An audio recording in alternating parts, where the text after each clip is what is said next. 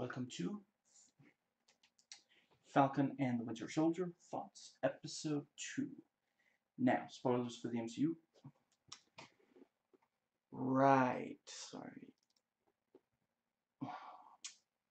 I accidentally... Okay, this won't take very long.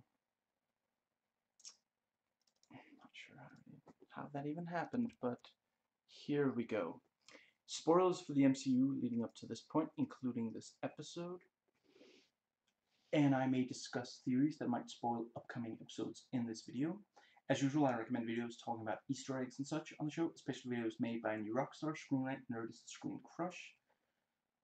I'm not going to be talking about the recently uploaded trailer for the Suicide Squad, other than it looks amazing. I cannot wait for that movie to come out. We knew it was going to be amazing. James Gunn. Of course it's going to be amazing. Now, in the previously on, it ends with the wink that John Walker gives, and just, you just want to, he's so obnoxious. I really appreciate that we get a lot of humanizing of him in this episode.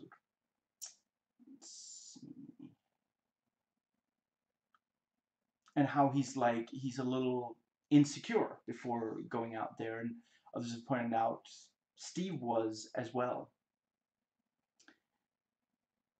Everyone in the world expects me to be something, and I don't want to fail them.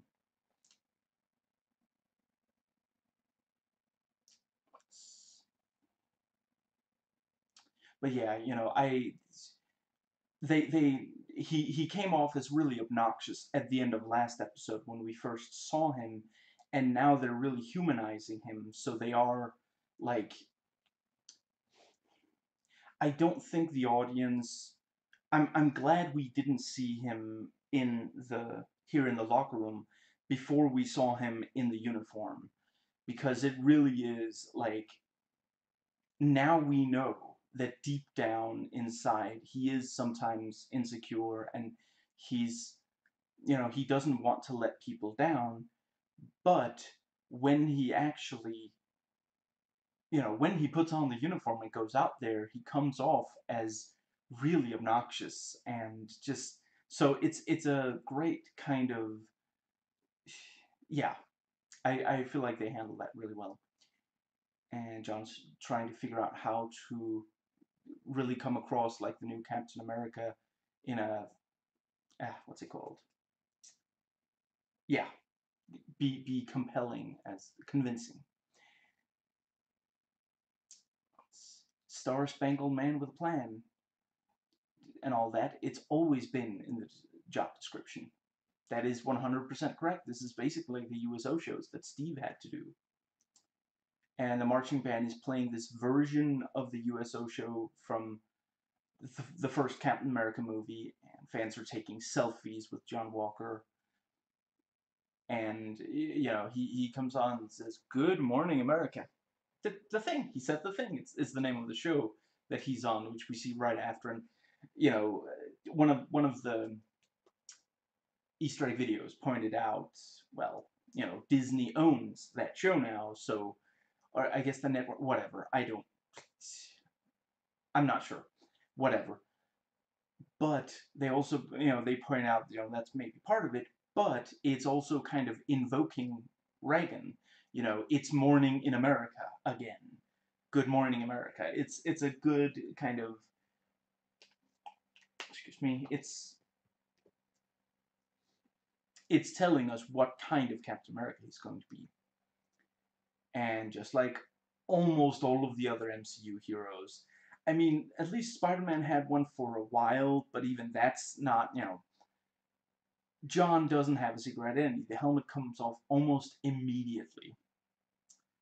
I forget, did they say his name at the end of the last episode? I don't remember, but, now, even if you knew his name but not his face, now everybody knows his name and his face.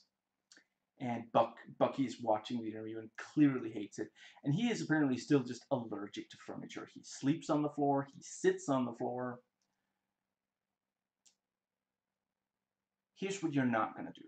You're not going to come here with your overextended life and tell me about my rights. And yeah, I really like the conflict between this kind of uneasy. Bucky blames Sam for John Walker having the shield.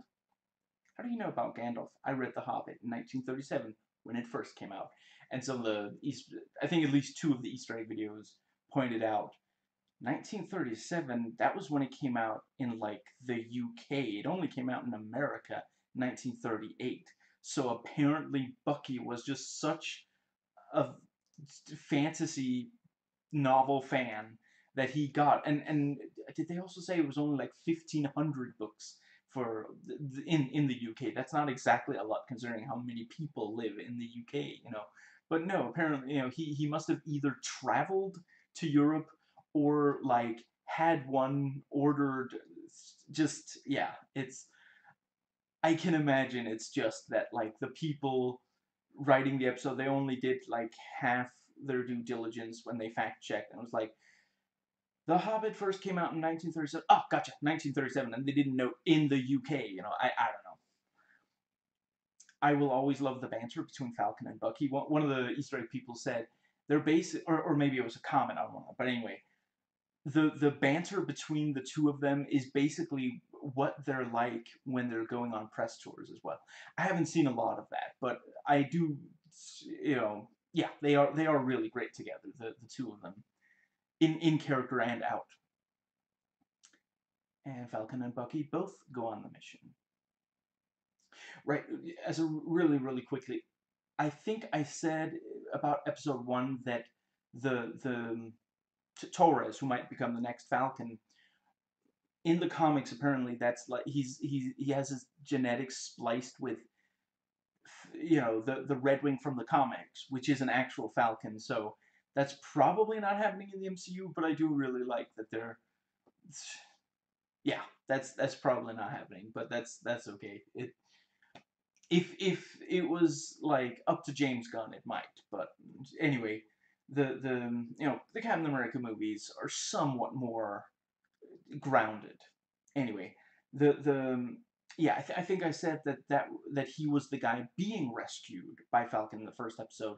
I think I got that wrong. Apparently, he was the guy in the Humvee who was like with binoculars trying to help out Falcon in the sky. I yeah, got that wrong. I have all that on camera. You know that, right? What is it with MCU characters filming embarrassing things that, like, Shuri also got on camera T'Challa, R.I.P., attacking one of the, you know, one of the suits, the one where it's, you know, the energy, first it absorbs the energy, then it, you know, releases the energy. Anyway, but yeah, that is kind of funny. And it's like, you know, it's too low for a chute, which, you know, for those who might not know, it is basically like for a parachute to work, you have to pull it. Well, I don't remember the number, but there has, like, let's say if this is the height you have to be, then, you know, you pull the chute and it comes out and you slowly.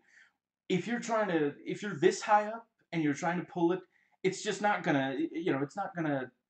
Yeah, there needs to be some distance between you and the ground when you pull the chute. Otherwise, it's just not gonna work. And yeah, you know, so Bucky jumps out, and it is kind of funny because, you know, Steve has done that on occasion, jumped out of a plane like that, but, you know, he yeah, Bucky isn't quite as graceful about it. Now, and Bucky and Falcon don't agree on how to do the mission. Bucky brings up that in Wakanda he was called White Wolf. They brought up Wakanda and his stay there in the first episode. He did. Yeah, I guess in this episode it was Falcon who brought up Wakanda at all. But yeah, you know, they keep bringing it 2 out of 2. That, you know, once is a coincidence, 2 is a pattern. I'm joking. That's when something unexpected happens. But the no the I think they're going to, you know, by the end of this miniseries, maybe he's going to become White Wolf, and that, you know, I feel like by the end of this show, Falcon might be the new Captain America, John Walker will have been disgraced or something. And I guess we'll see if the American government is comfortable with a black man being Captain America. Bucky will be the White Wolf, and Torres will be the new Falcon. And also, someone pointed out that one of the Easter egg people pointed out that apparently the kid who lets them in to talk to Isaiah Bradley, I want to say is his name. That's apparently one of the Young Avengers, so they really are. The Young Avengers is gonna be a thing. Like, there's a lot of members of the Young Avengers who have straight up appeared or been very heavily implied to appear. We've got I'm pretty sure the next Hawkeye is going to be, Kate Bishop, Haley Steinfeld. We've got Speed and Wiccan from WandaVision. We've got Stature, which is Cassie Lang. Now we have I'm sorry, I've forgotten his name, but I guess something Bradley. And I feel like there's one or two more, but I can't completely place it right now. But yeah, was that 6 or something? So yeah. And Bucky, the trucks are already driving fast, but Bucky runs past one of the trucks. We know that he can do that. We saw it in Civil War. And he thinks he found the hostage, but, we already knew from the trailers that's one of the Flag Smashers. Thankfully, they don't spend long before revealing it. Did we see her put on a mask in the first episode? I'm not entirely sure. Probably not. They kind of played it as, yeah. I always wanted to do that. And Falcon and Bucky have trouble with the Flag Smashers on the truck, and John Walker joins the fight, using the shield, and the Captain America theme plays. And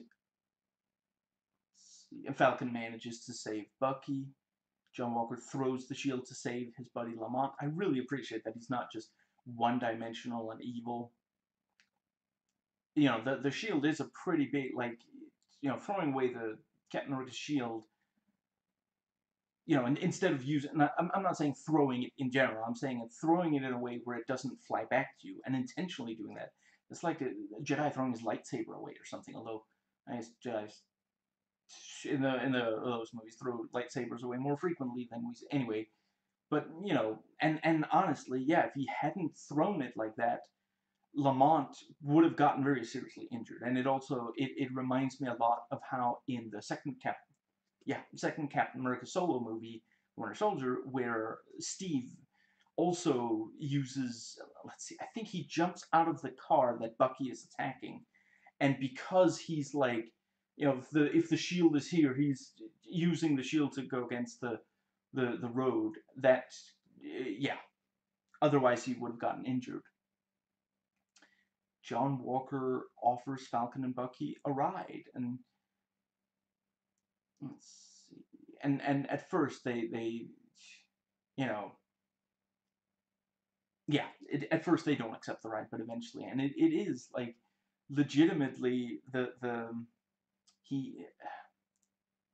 John Walker is trying to handle this in the most diplomatic way possible. He doesn't know Sam and Bucky, only their reputations, but he does, like, in the first Captain America solo movie, Steve says, "Come on, guys, we're all on the same team," and I feel like that's what John Walker is trying to do here. He's like, okay, we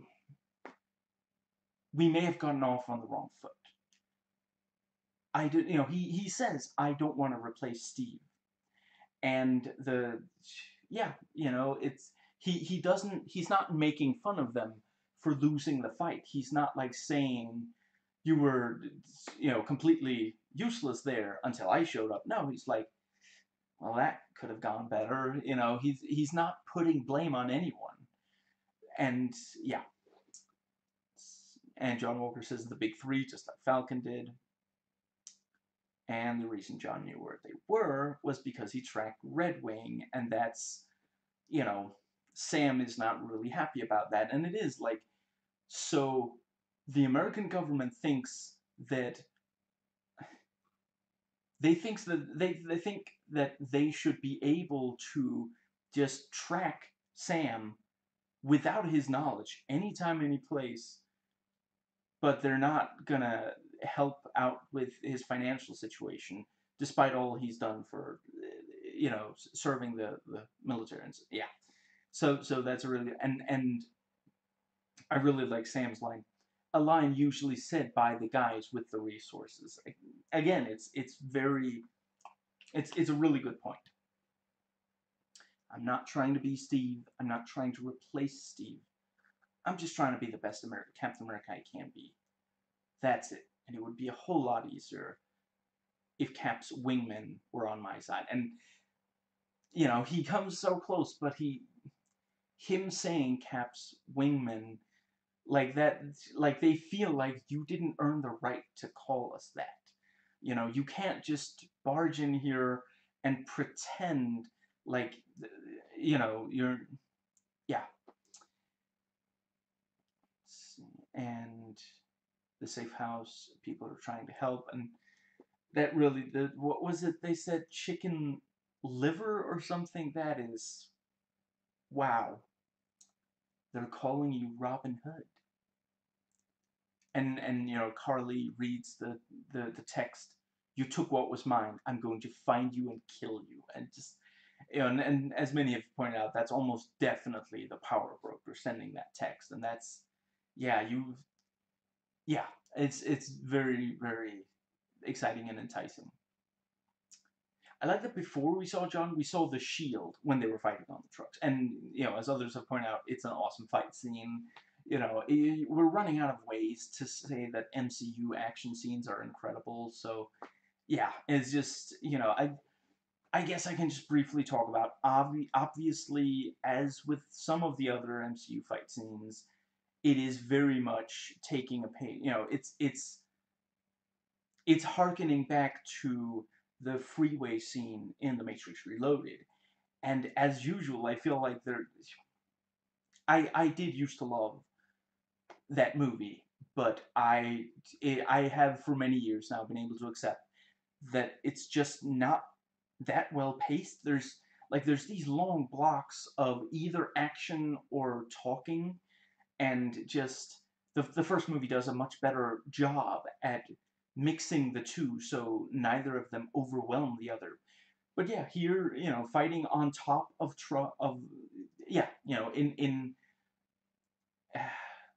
nah, it's not a spoiler. People know. I'm just, I guess I'm not gonna name names for the Reloaded, but in Reloaded, there's the one truck and they're fighting, and here we have two trucks that are next to each other, and there are more fighters. I think they did a really good job, and it is this thing of like they have to show that these people can do something that normal people can't, and so for some of them, Bucky has the super soldier serum. We don't yet know exactly what the Flag Smashers have, but it seems like it's a good bet that the power broker gave them some sort of serum.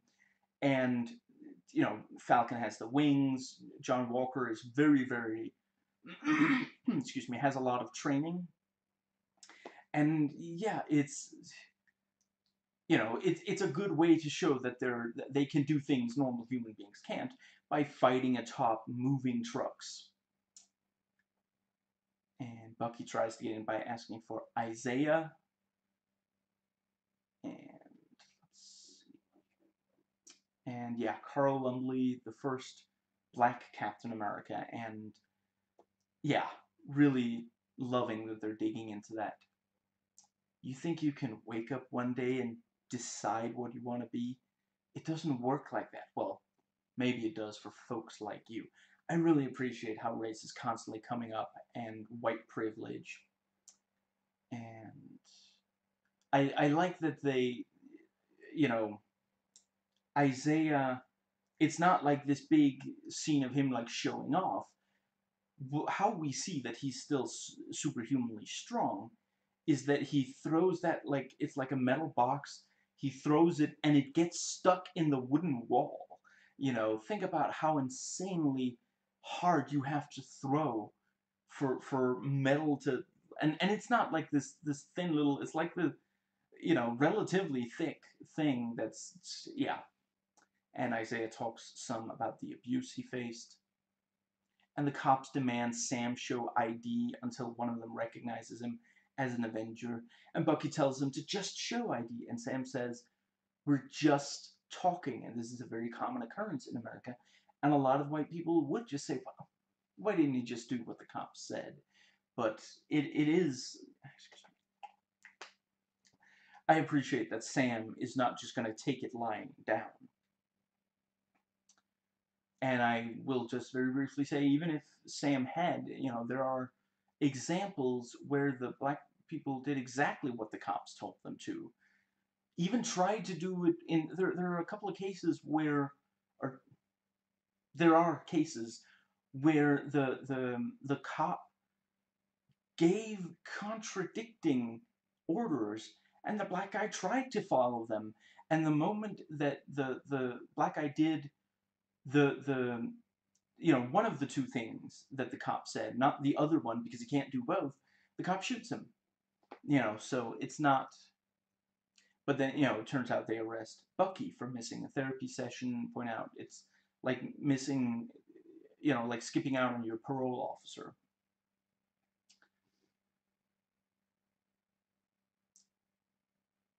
And John says he made it so Bucky is no longer going to be in therapy. Look, Dr. Raynor, in relation to Jim Raynor from StarCraft, isn't that ironic, don't you think?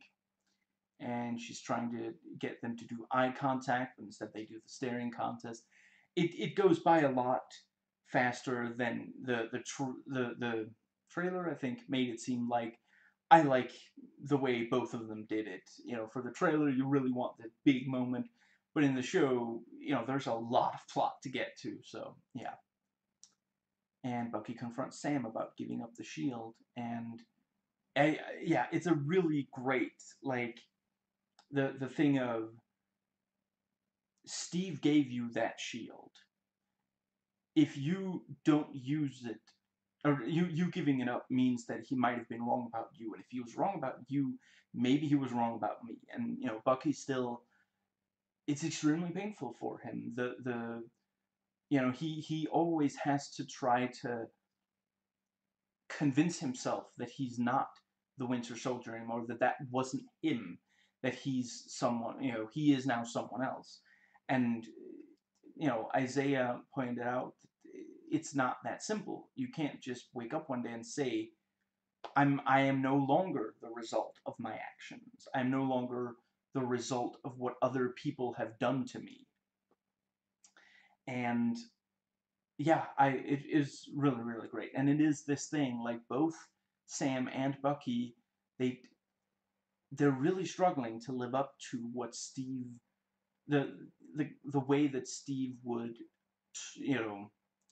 yeah, Steve basically thought they were absolutely incredible, and neither of them feel that way. Sam, because his whole life he's been told, because he's black, he's not as good as a white man, and Bucky because of all the kills for Hydra. Now, I appreciate that John is trying to befriend Sam and Bucky. He really is. Yeah, and they do a really good job of making it believable, both as John Walker and, like, actually, yeah, never mind. I have some notes about that a little later. Anyway, and Sam points out the Sokovia Accords, will slow down John Walker, but not Sam and Bucky. And finally, John basically accepts, we're not going to be friends. A word of advice then, stay the hell out of my way. And as these Drake people also said, that's not gonna happen. There's definitely gonna be a, what's it called? Conflict between them later in the miniseries. How much time do we have? None. It's the power brokers, men. And the Flag Smasher who stays behind is quickly gunned down. For this sort of thing, you kind of, let's see, he had already knocked down, which is also like, holy crap, he must be insanely strong that he knocks down. Anyway, so he blocked their path so they can't drive all the way up to the plane. I think the reason the guy, I think he knows that he's going to be gunned down. I mean, it seems like the flag smashers are basically zealots. You know, they're not, that's not in the, not in the way that a zealot is someone fighting for Caecilius, but I mean, in the dictionary definition, you know, they're zealous in their beliefs. But yeah, I feel like because he ran right at them, they had to shoot him, and that slowed them down. Where if he hadn't run at them, let's say that several of them tried to run past him. If even one of them gets past him, maybe they can't stop the. Maybe they can't physically reach the plane before it's in the air. But if they start shooting, it's not super difficult to force a plane to land, especially if you're not that, you know, married to the concept of the people inside the plane surviving. But if you know, if you have a gun and you want a plane to land, you know, and the power broker did text, "I'm going to kill you." So I feel like, you know, but because he ran right at them, like if one of them tried to run ahead, he might get shot by his buddies. But because they have to be busy shooting him, then the plane gets enough. But yeah, and it's again, power broker, he is not messing around. He wants them dead. You know, they barely had any forewarning before the men got there. So yeah, and yeah, it seems like the power brokers, how the flag smashers have superhuman abilities based on the text message. I guess either the power broker expected to be giving them orders, or maybe they straight up stole the serum. And there's also a theory that the, excuse me, that the medication, supposed medication that, yeah, earlier in this episode, you know, it was said they are stealing medication. That's what's in the trucks. It's possible that it's, you know, hidden as medication, but it's actually Power Broker Super Soldier Serum. Superpowered Power Broker Super Soldier Serum. Try saying that 5 times fast. And Bucky brings up they need leads for the Flag Smashers, and you know, yeah, they're gonna need to talk to Zemo, and the episode ends with us seeing Zemo sitting in his cell, and yeah, I really like how it kind of seems as though every episode, I'm guessing maybe not the very last, although I guess if it's in the very last, it's going to be like a tease for one of the movies or one of the other miniseries. But anyway, so far, 2 episodes in, both episodes end with the introduction of, you know, certainly John Walker is already a major character, and it seems like Zemo is going to be one as well. So let's see, who else are we expecting to show up? I guess maybe the Power Broker is going to be introduced at the very end of an episode. I guess that might be it for the major characters that we know are going to be on the show. But yeah, and considering how powerful and useful Red Wing is, I appreciate that they might have needed to take it out to make Sam less OP. I do wonder if we're going to get another Red Wing before the end of the show. Certainly with it gone, you know, maybe they can't track Sam anymore. They certainly, yeah, because the, you know, other than that, the time that, you know, yeah, the trucks, they track Red Wing. Then they meet them again at like, I don't know, as a police station maybe or something. They, you know, basically John made so that they no longer has, the Bucky no longer has to be in therapy, and you know, yeah, it makes a lot of sense that he probably said, if you manage to arrest Bucky, let me know. I want to talk to him. So one could imagine that he's not going to be able to find them as easily with, yeah. I feel like they did a really good job making John Walker sympathetic and making the rift between him and Falcon and Bucky be credible, despite John trying to make sure all three of them work together. Several of the things that John Walker says and does make sense for him to say and do. So far, I'm not sure he's done or said anything that I didn't think made sense for him to do at all. I don't think he's done anything at all that I didn't think made sense for him to do. Since he's trying to put on a strong facade, he's worried that if he shows his insecurity in front of other people, they're going to lose faith in Captain America. But because he's coming on strong, where Steve was confident but also humble, he comes off like a jerk to Sam, Bucky, and the audience. And yeah, it is this thing, like, with Steve, there was this very clear, like, I don't think Steve would have accepted, like, yeah, let's hypothetically say that in this episode, the part of John Walker would have been played by Steve Rogers. He would not have been okay with them tracking Sam without Sam knowing. He would have demanded that they delete the program or whatever, and yeah. So you know, yeah. And the let's see, I feel like maybe also with Walker there's this sort of sense that he wants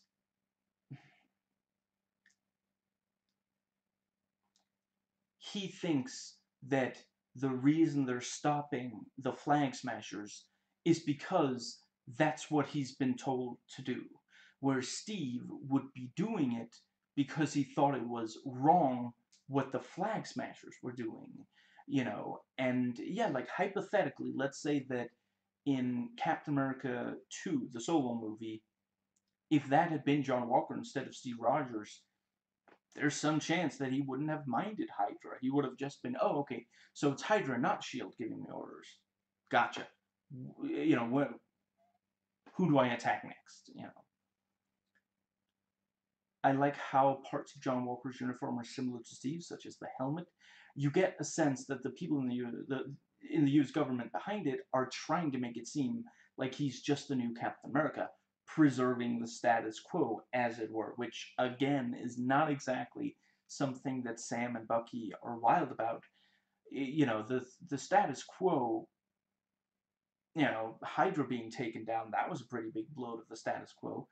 And Sam was, Sam never had a problem with that. He just wanted to be sure that they, he said, the people who shoot at you usually end up shooting at me. So when do we start?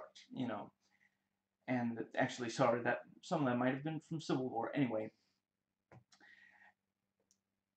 and Bucky is obviously very relieved that Hydra was taken down, even though he himself didn't have a huge role. He was trying to stop Steve, but that was because of mind control. And I guess near the end, just stubbornness when he's punching him in the face, screaming, "You're my mission."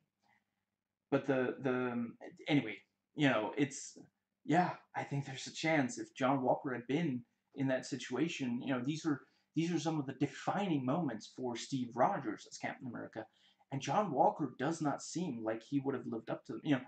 In the first Captain America movie, ah, I'm afraid I don't remember his name, but now I don't remember the actor's name. Anyway, he says he's big, he's strong, he takes orders well, he's a soldier to where, you know, ah, yeah, I'm sorry, I don't remember his name either. Responds, he's a bully. And that's basically, yeah, the new John Walker is essentially a bully. Or he's closer to being a bully than Steve would ever be. The therapy scene was funny. I'm trying to figure out whether I feel like her using couples counseling methods is a homophobic joke or not. Like if the show is saying, it's almost like they're gay, and as if that would be a bad thing. A lot of body comedies bring up that a number of men are uncomfortable with having male friends. That doesn't mean that the jokes regarding that are necessarily homophobic. I mean, there's not really I don't know. I'm not 100%. Maybe I'll think more about it and maybe bring it back up in one of these later videos on the yeah. I like the slightly altered version of the song "The Star-Spangled Man" with the Plan playing at the start of this episode. it kind of made it feel like some people are pretending that this is still just Captain America. But it is this slightly distorted version. You know, it's the yeah, you know, yeah, I really quite like that. This episode also has more character than action. That is still positive. And you know, it is still it doesn't feel like a TV show, at least not an old TV show. It feels the size of the movies. It's just longer and episodic. But you know, like hypothetical, like if you, excuse me, if you were, let's hypothetically say that you took just the action scenes. You took the action scenes from the Captain America solo movies, and then you took the action scenes from this show, and you showed them to someone who didn't know what the movies were, what the show was. I'm not sure they'd be able to tell that the ones from this show were never in movies, you know. Holy crap, Isaiah said that he tore off Bucky's metal arm. You know, Bucky is always that's really badass, although Bucky is always losing that arm. He lost his original during the fall. He lost one to Isaiah. He lost one to Iron Man. And his line was also, you know, we met. If met, you mean that I whooped your ass, then yeah, badass. And those are my notes. So yeah, super psyched to see where it goes, and really loving how, you know, they you know, Sam and Bucky need someone who knows Hydra, and that's Zemo. And if John Walker had to work with Zemo, you know, there's gonna be a lot of red tape slowing him down, where Bucky and Falcon can just go directly to him and talk. You know, I mean, can people are gonna try to arrest them for it, but they're just gonna, you know, escape. So, but yeah, it is this. Yeah, really, I really appreciate that John Walker didn't, you know, hit the ground fighting Sam and Bucky. I really feel like that would have been it would have done a disservice. And yeah, you know, I can see them becoming bitter enemies later in the miniseries, and now it feels like that makes sense. And yeah, that is everything that I have to say for this one. So I hope you enjoyed watching as I enjoy watching and recording, and I'll catch you next time.